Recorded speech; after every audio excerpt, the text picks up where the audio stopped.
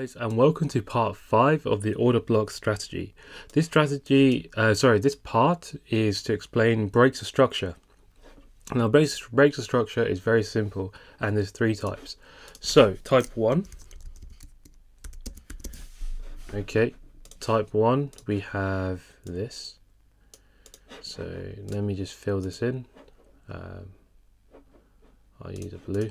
Oh, oops.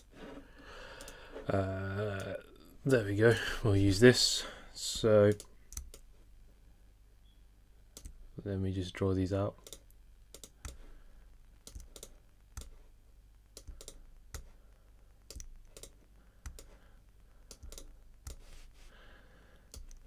Okay. Let me just copy these.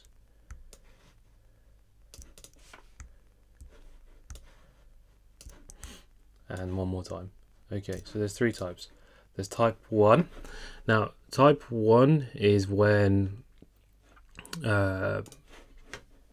you get a wick. Let me draw the wicks on. Okay, so we already know that we are going to use the wicks as to mark our high, so that is the high.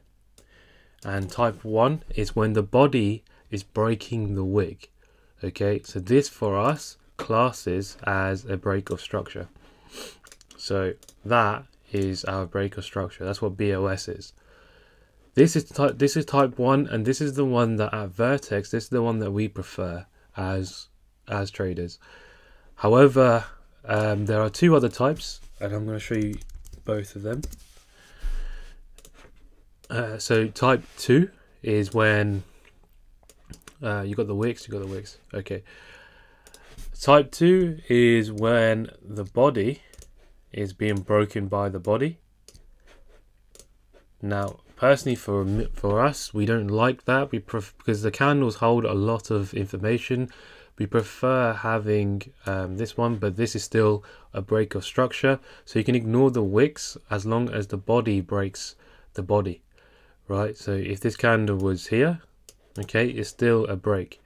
But if this candle was here and the wick is the one that's breaking, that's not classed as a break of structure until you have the body breaking the body. Okay, so that is type number 2.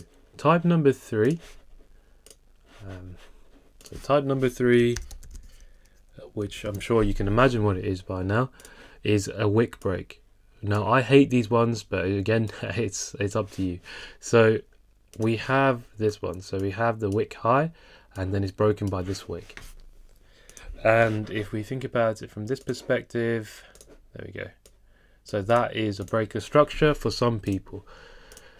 All 3 of these are perfectly valid breaks of structure, but we prefer this one at Vertex. It's up to you which one you prefer. You can use this one or this one, but this is for us the one that we like. What I mean by is up to you is because on your back testing is good for you to find what works for you, because although this works for us, you may not like it, which is fine. The reason why I don't like this one is because we know that the wicks have a lot of information, and we prefer, you know, to clear everything. The reason why we don't like this one is because we know when you get a huge wick like this, for example, for a bullish break, if this wick is up here, we know the sellers are taking over. So this is basically seen as a rejection in our heads. So for us, that's not a clear break. We like to make sure that there's an actual overall break. So for us, the type number 1 is the one for us. But again, as I mentioned, it's up to you to test and find what works for you. But yeah, that's the one. But yeah, so nothing more to say on this part, but that is literally it. So in terms of when you mark your highs and lows from the previous video, for example, say that this was your high, we'll only mark this one as your high until the break of structure. That wick break, for example, here, so say that was your high, right? This wick does not count as a break for us. We have to wait for this break to happen. So that will class as your new high until the body is broken. So that is break of structure.